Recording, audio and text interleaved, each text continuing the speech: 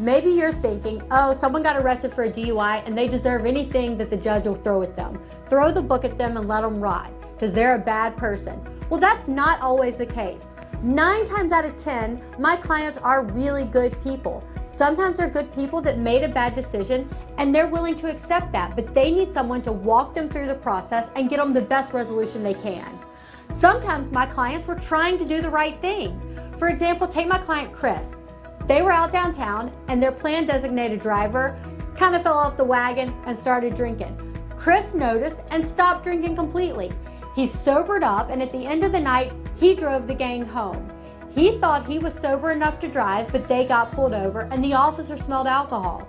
He ended up getting arrested and spending the night in jail when he was trying to do the right thing. Lucky for him, he gave us a call and we were able to help him out and get his case reduced.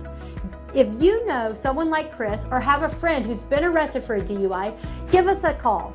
We are here to help, and if you reach out today, we can take a look at your case or your friends or family case and help them as well. Carlson, Meisner, Hart, and Hazlett, protecting your rights since 1971.